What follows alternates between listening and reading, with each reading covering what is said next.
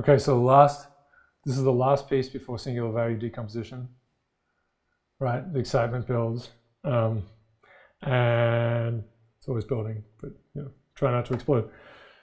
Just one more little bit here. So this is somehow, right?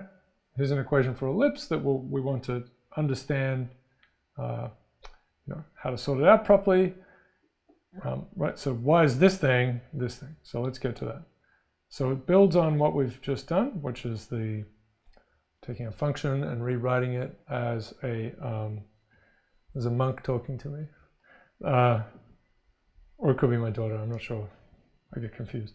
So equal amounts of wisdom. Let's see, and desire to change the course of things. All right, so let's see. Yeah. The monks are chanting SVD, SVD over there. So gotta get this out of the way before we get onto that. So this is something we've looked at a little bit, but this kind of form, but this is, let's do something different. So we're gonna set it to 1. So this would be the same as saying, here's some function that we've had before. Let's draw a little character here. So, it's a global minimum story, right? We can see this from this one. It's only get bigger.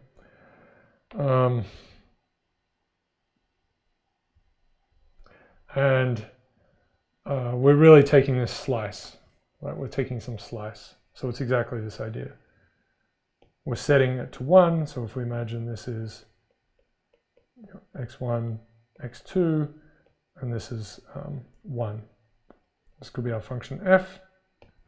And then we're taking this slice 1. Okay, so does that make the idea? So take a contour line, right, slice at f equals 1. What does it look like? Chop through this thing. All right, so we know it's going up like parabolically, right, but it's probably stretching in different ways, so it's going to be an ellipse. And then there's an issue of how it's oriented. And that's what this says here. So we're going to turn into a matrix problem. Right? So again, the 2 goes to here. We're going to split this 2 into 2 parts. And this 2 goes to here. Right? When we multiply through, the x2 squared is going to pick up that 2 there. The x1, x2 cross term is going to pick up both of these and add them together. And the x1 squared is just going to pick up this and put it here. All 2s, so it looks a little confusing. All right, we know it's a symmetric matrix. Now, instead of using LU, which we were just doing before, LDL transpose, we're going to use our magic friend, right? One of our magic friends. We have lots of magic friends now.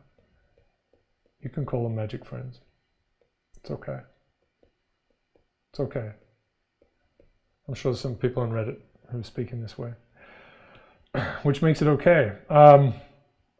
Boom, right? We've got it. A little bit of calculation there. So this is our Q. Here are our eigenvectors with the normalization sitting at the front. And because of magicness, here is the transpose. Right? So this is V1 hat and V2 hat. And I mean including this piece, right? And then this is V1 transpose, and this is V2 transpose. Transpose, this is lambda 1 and lambda 2. Delicious. Okay, delicious. So we're going to do the same thing as we just did in the previous piece.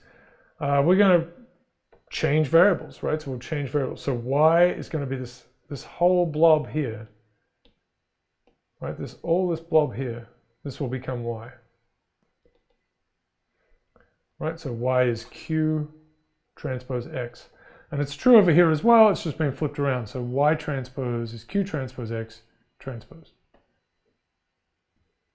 Same thing.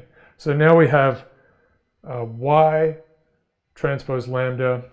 This is a simple story again. So y, this is y transpose, lambda is still the same thing, and y.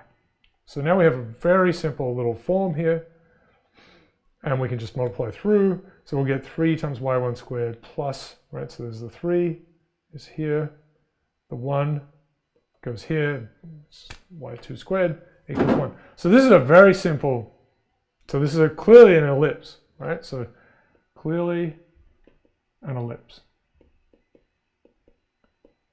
Right? This is the standard form for an ellipse, but the y-axis, y-axes, y1 and y2, they've been moved around. So we need to understand where they are. So what's this new coordinate system?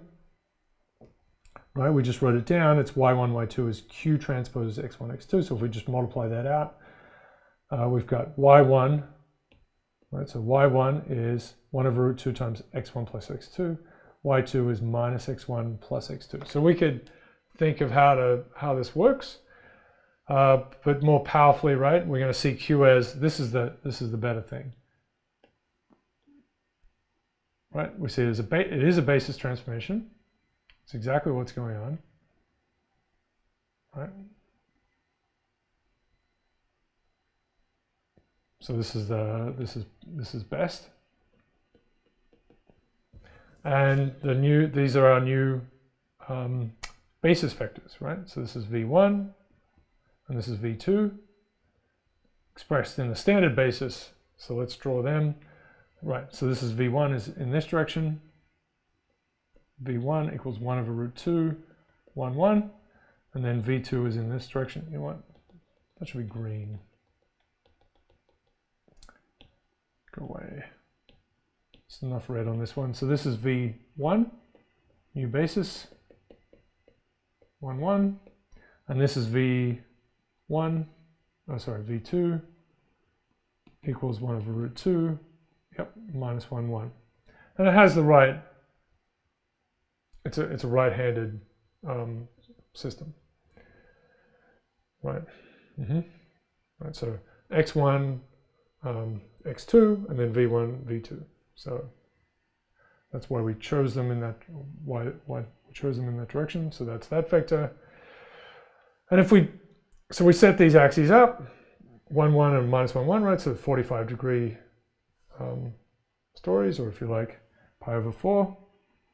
This is pi over 4.